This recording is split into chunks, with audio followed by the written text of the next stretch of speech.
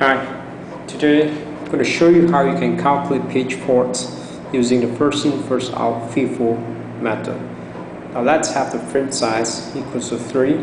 So the first 3 references will be the page faults, and we replace the page fault using a box. So let's put it back here at 0, and we box it up to represent a page fault. 2 page faults, 8 page faults. Okay, now we just transfer the value over 0, 0, 2, right? Just transfer the value over. Now the next string is looking for page 0.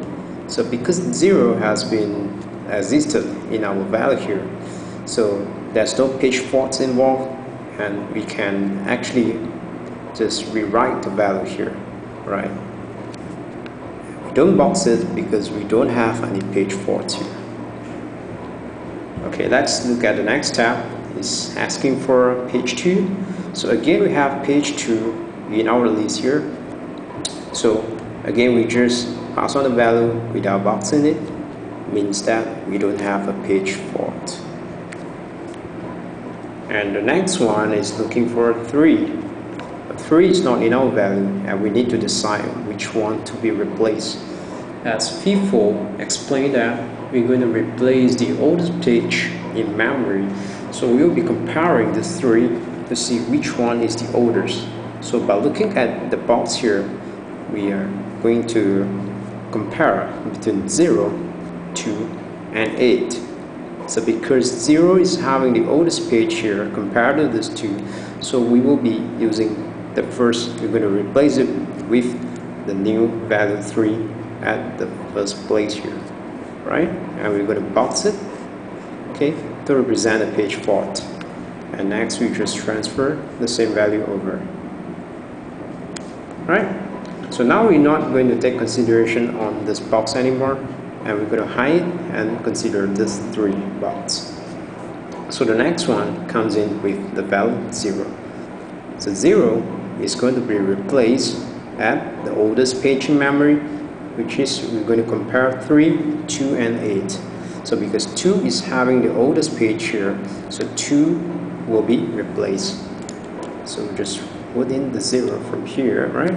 I will box it up to represent a page fault and transfer over the value, right? And the next value is asking for 4, and 4 again is not in our list, so we need to compare and decide which value to put. So if we close this up, and we have actually 3, 0, and 8 to compare. So because 8 is having the oldest page in memory, so we're going to put 4 to replace it. So again, we box it up and transfer the value over, right? And the next step is looking for value page 0. So 0 is here, and there's no page faults involved. We just copy the value over. And the last one, it's looking for 5, and we're just going to compare between 3, 0, and 4.